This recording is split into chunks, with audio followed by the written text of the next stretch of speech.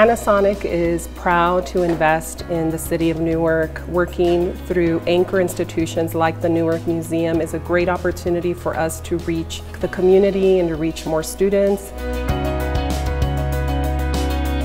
You have the technology partner, the cultural partner.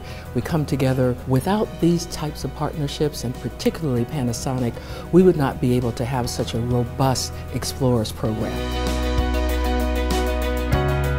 With our project, our goal was to combine fashion and technology, and the problem that we wanted to address is to improve communication within teens. The project that I worked on is what I called the coat that hugs you back. And my inspiration for this was weighted blankets and the blood pressure machine, which kind of compress on you to kind of give you that feeling of a hug, and I wanted to recreate that for a coat. Because sometimes when you're presenting, you get a little nervous and you kind of need that hug to calm you down.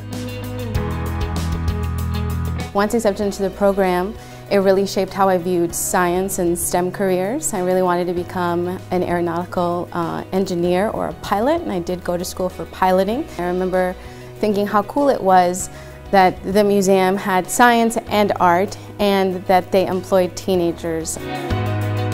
As a tech company, we're always looking for creativity for our business solutions. This is just one example of how we can continue to inspire the next generation of tech leaders using art. When we give a voice to young people, it always amazes me how incredible they are and how they lead and pave the road. I'm really thankful that Panasonic has decided to support the Explorers program.